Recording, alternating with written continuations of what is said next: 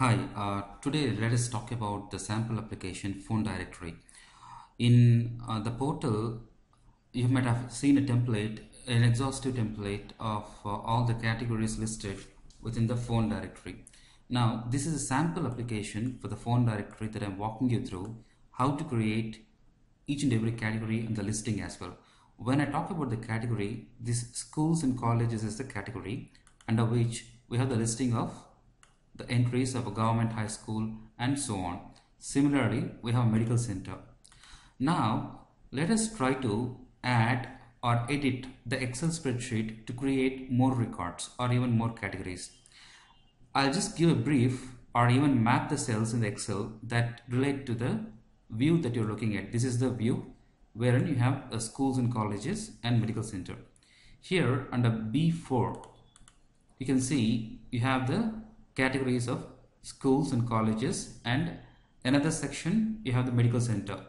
So this is one section that you're looking at in the view schools and categories, and this is another section under which the medical center items are listed.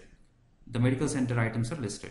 Now if you want to add a new category, go to the sheet, insert a new row. Within that we will put section start and also add another row with section end. But the portal has to understand that this is not A11. You can see the naming convention, it is A11. The name has to be changed to the way it is here, section do dot section start. Now this is the third section which we are creating here. So let us name it as section 3 dot section start. Similarly, this one A12 will be renamed as section 3 dot section end. So this is how the portal knows this is another category that we are starting. Now let us name this category as banks. Now to start listing the items, we will add a name here like a Gramina Bank, and let us name it as 123. The number, the phone number, or the contact number, we could provide it there. We would add another row. We will name it as a State Bank of India, and we will provide the number here. This is how we create our phone book or edit or update our phone book items. Now when we save this, I'll go ahead and save it and try to upload it to my portal.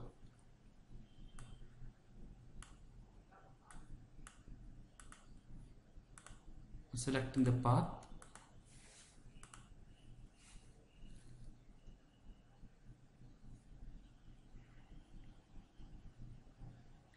Waiting on for the file to be uploaded to the portal.